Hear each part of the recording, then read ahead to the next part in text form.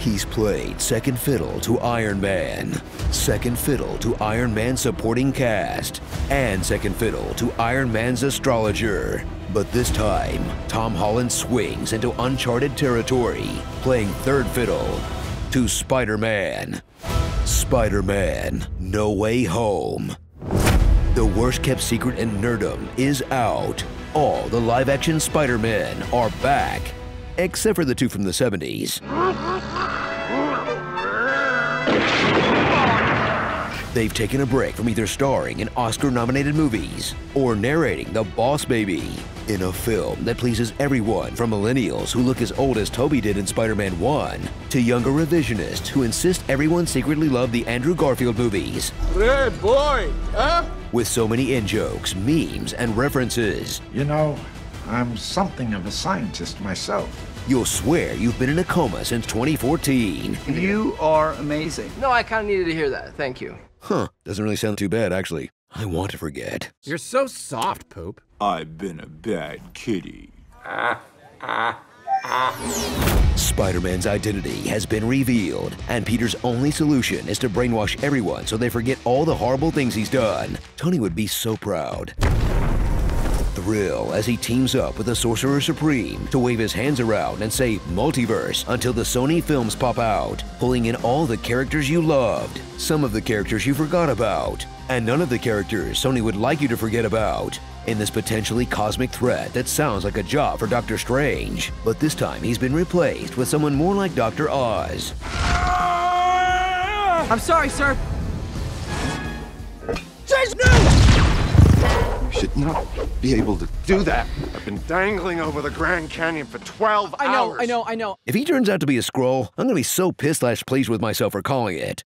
While Spider-Man is busy fiddling with two different magic boxes, discovering the scientific cure for evil, and other relatable teenage stuff like dating Zendaya or being too famous for college, you'll catch up with old pals like Flash Thompson, a bully who's taken so many L's he had to green screen himself into a party, the faculty of Midtown High, who really deserve their own Disney Plus series. Please? Mysterio was right. Stop. We don't. That's all.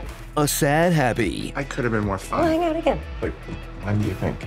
And Aunt May, who's ready to graduate from being a female sex object to being a female sex object killed off to motivate the male hero. Aw, don't feel too bad, Pete. Everyone you love has to die no matter what universe you're in. My Uncle Ben was killed. It was my fault. I lost Gwen.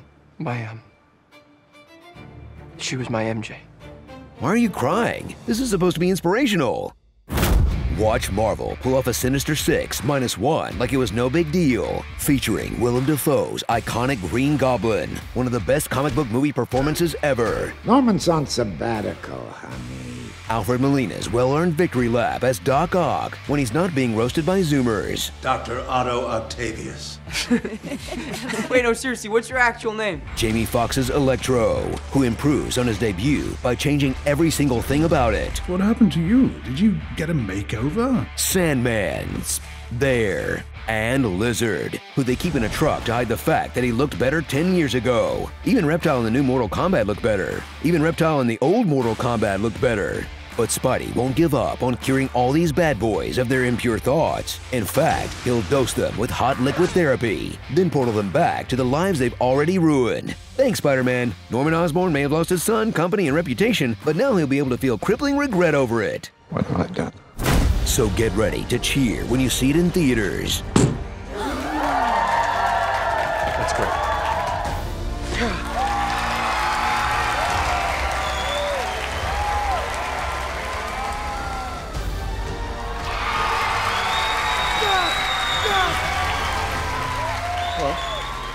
Because those moments are just awkward to watch by yourself at home.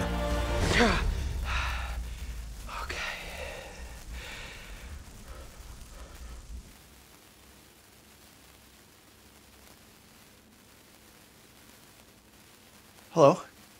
And what's still an amazing 2.5-hour brain vacation. That's the cinematic equivalent of all your exes coming together to reminisce on all the good times you had. I love you guys. And not the time they made you, well, you know, watch Amazing Spider-Man 2. Starring Peter Parker picked a pack of partners. Thwip, thwip, boom. The Spider House rules. Zen and the art of multiversal maintenance. Ant-Man, the Sorcerer's Apprentice, the assistant to the regional sorcerer. If I were a fix man.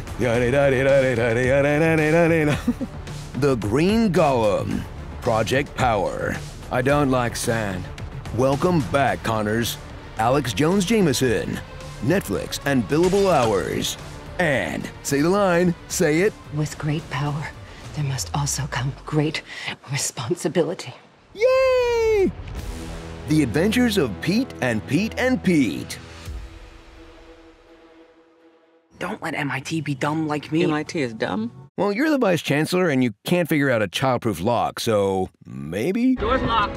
Door's Hey, Screen Junkies, we've all got our personal favorites, but which version of Spider-Man has actually saved the most civilians? Who's been bullied the most? Who's upside down made out more than once? We put these 3 Spider-Men to the test to find out which Spider reigns supreme in our latest episode of By the Numbers. Click the thumbnail on the right to see who wins. Every triangle is a love triangle when you love triangles. If you want to be my lover, you gotta get with my friends.